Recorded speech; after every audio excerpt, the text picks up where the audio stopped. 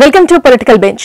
రాజకీయ నేతలు ఒకే పార్టీలో ఉండాలి అనుకోవడం, అప్పుడే నడక వస్తున్న పిల్లలు ఒకే దగ్గర కూర్చొని ఆడుకోవడం జరగవు. రాజకీయ నేతలు చొక్కా మార్చినంత ఈజీగా పార్టీ జెండా పరుస్తారు. ఇందులో ఎటువంటి సందేహం అక్కర్లేదు. ఒకే పార్టీలో ఉంటే మాకేంటి లాభం అని అనుకుంటారో ఏమో కానీ ఏ వానికి ఆ గొడుగు పట్టడంలో రాజకీయ నాయకులను మించిన వారు ఎవరూ ఉండరు. రంగులు మార్చే ఊసరవెల్లి కూడా తనకి ప్రమాదం ఉంది అని తెలిసినప్పుడు మాత్రమే ఇంకో రంగులోకి మారిపోతుంది. కానీ కొంతమంది రాజకీయ నేతలు మాత్రం అధికారమే ధ్యేయంగా పార్టీలను మారుస్తుంటారు. కాకపోతే ఇలాంటి వారికి ప్రజా మద్దతు ఉండడం గమనార్హం. ఏపీలో ప్రస్తుతం వలసల రాజకీయం మొదలైంది.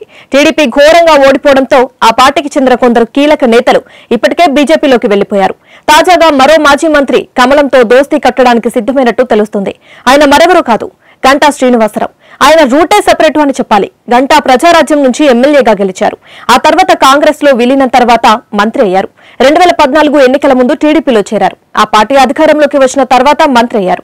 ఈ మధ్య జరిగిన ఎన్నికల్లో విశాఖ నార్త్ నుంచి పోటీ చేసిన గంటా ఓడిపోతారని పెద్ద ఎత్తున ప్రచారం జరిగింది. కానీ స్వల్ప మెజారిటీతో ఆయన గెలిచారు.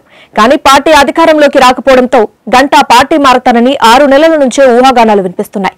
ఒకసారి వైసీపీలో చేరుతారని, మరోసారి బీజేపీలో చేరుతారని ప్రచారం జరుగుతుంది.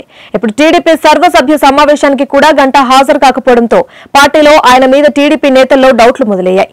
గంటా శ్రీనివాసరావు తొలుత బీజేపీ జాతీయ ప్రధాన కార్యదర్శి రామ్ మాధవ్తో కొన్ని రోజుల క్రితం భేటీ అయ్యారు. ఆ భేటీలోనే ఆయన బీజేపీలో చేరడం దాదాపు కన్ఫర్మ్ అయినట్టు సమాచారం. అయితే ఇద్దరి మధ్య భవిష్యత్ కార్యాచరణకు సంబంధించి, గంటా వ్యక్తిగత డిమాండ్లకు సంబంధించి పెద్ద చర్చనే జరిగినట్టు తెలుస్తుంది. అలాగే మంగళ, బుధవారాల్లో ఏపీ బీజేపీ నేతలు కూడా దీనిపై సమావేశం ఏర్పాటు చేసినట్టు తెలుస్తుంది. ఇక నవంబర్ 10 లేదా 11 తేదీలలో ఏపీకి రానున్న బీజేపీ జాతీయ వర్కింగ్ ప్రెసిడెంట్ జేపీ నడ్డాతో రాష్ట్ర బీజేపీ నేతలు గంటా వ్యవహారంపై చర్చించనున్నారు.